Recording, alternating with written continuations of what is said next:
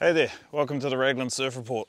Are you a person that values travel experience over material possessions? Well, I've got something that you might be interested in. First off, I'd say recreational baggage handling is fun. It's great exercise, and it's a really effective way to vent your anger and frustrations towards society and those people that have better stuff than you do. Mostly I see it as a service that I provide to people.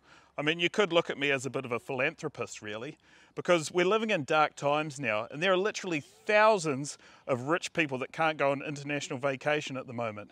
So what I do is I take their baggage that they've packed to go away overseas, and I put it through a standard airline baggage handling process, and then I give it back to them.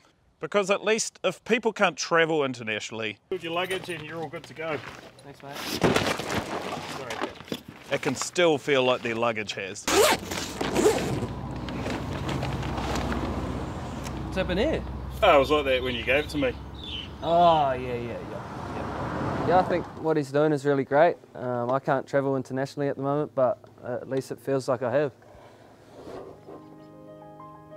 Will we ever get back to normal, whatever that may be? I don't know.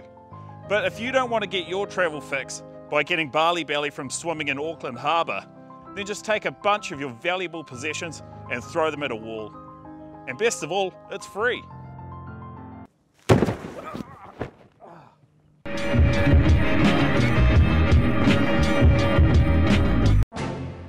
Jack Link's Steak Bar turns gimme a break into gimme a steak.